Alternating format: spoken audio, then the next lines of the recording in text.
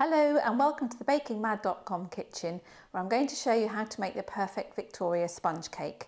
Now, everybody loves this classic cake, and if you get this recipe right, it's actually the basis for many other cakes. You can use this recipe for fairy cakes, for lemon drizzle cake, coffee cake, chocolate cake. So it's a great cake to master, and it's actually very simple. For a sponge cake, you need to have two 7-inch round baking tins, and even if they're non-stick, I still like to butter them thickly and also dust them with flour.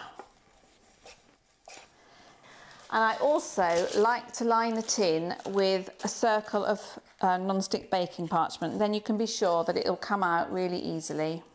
A classic sponge cake uses equal quantities of butter, sugar, self-raising flour and eggs, and each egg weighs, a medium-sized egg weighs 50 grams. So I've got 200 grams of butter, 200 grams of silver spoon caster sugar, 200 grams of self-raising flour and 4 eggs, which should also weigh 200 grams. I'm also going to add a teaspoonful of vanilla and a drop of milk if necessary. Now, the other secret of success is to make sure that your ingredients are at room temperature. You want your butter to be nice and soft, really nice and soft.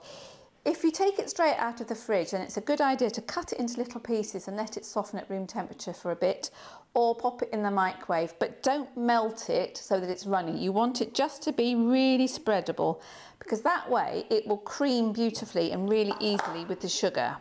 So just add the sugar to your butter, and you can either use a wooden spoon, or I'm just going to use an electric mixer, so I won't talk while this is mixing, but the idea is to cream this until it's really smooth and light and fluffy.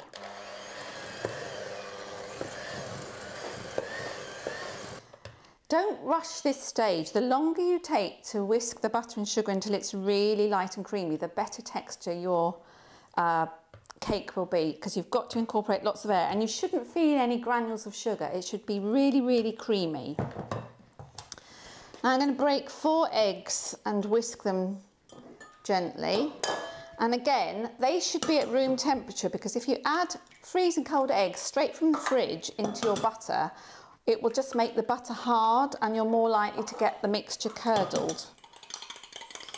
Make sure you beat your eggs really well, and then you're just going to add them gradually, a little bit at a time, to your creamed mixture.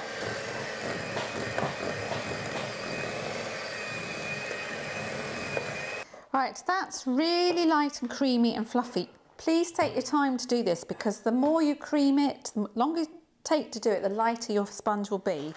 Now I'm going to add just a teaspoonful of vanilla essence to give it a really nice flavour. If you want to make a coffee cake, you can add a teaspoonful of strong coffee. If you want to make a lemon cake, add grated lemon rind or orange rind. And if you want to make a chocolate cake, take out a tablespoonful of the flour and add a tablespoonful of cocoa instead. So it's a really versatile recipe. So then I'm just going to fold the flour into the butter and sugar egg mixture using a sort of figure of 8 motion. So what you're trying to do is fold the mixture over to keep all of the air in the mixture. Now, for the perfect sponge, you might want to weigh the sponge tins and the mixture to make sure you've got equal quantity in each. But that's only if you're wanting to win a competition, really. I don't usually bother. Just gently smooth it out till it reaches the sides of the tin. No need to get it perfectly smooth, because it will all melt in the oven and find its own level, so there's no need to worry about it.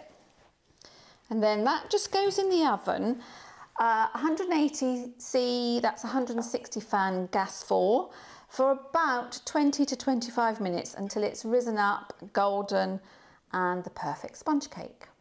Okay, so when the cake is cooked, it should just feel firm in the centre, and you'll also notice that it's shrunk away from the sides of the tin. So just let it cool for about 5 minutes in the cake tin, then cool it on a wire rack.